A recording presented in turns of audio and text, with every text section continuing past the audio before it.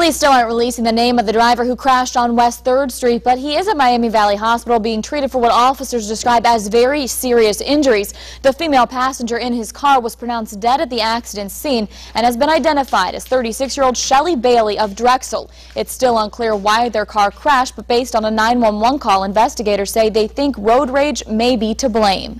What was your emergency?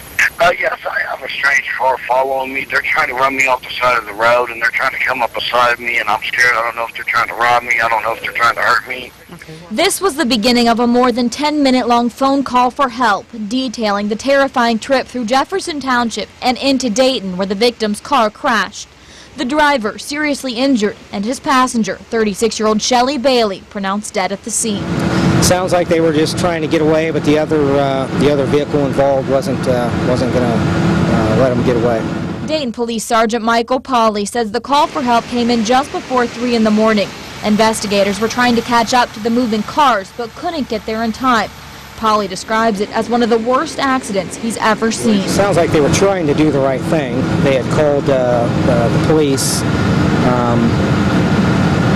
I don't know if they knew where the nearest police station was or not, but at least they had called.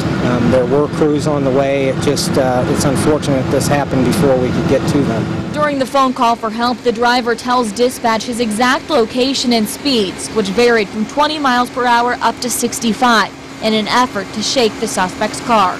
I'm sorry to be speeding, ma'am. I know I'm breaking the law, but I'm in fear for my life right now.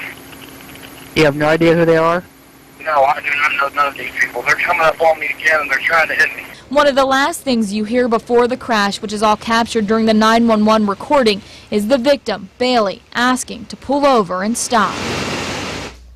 Now, the other car is described as a red 4-door Ford Escort, possibly with temporary tags. If you have any information on the crash that could help police, you should call Crime Stoppers, 222-7867. Reporting live, Megan O'Rourke, 2 News on your side.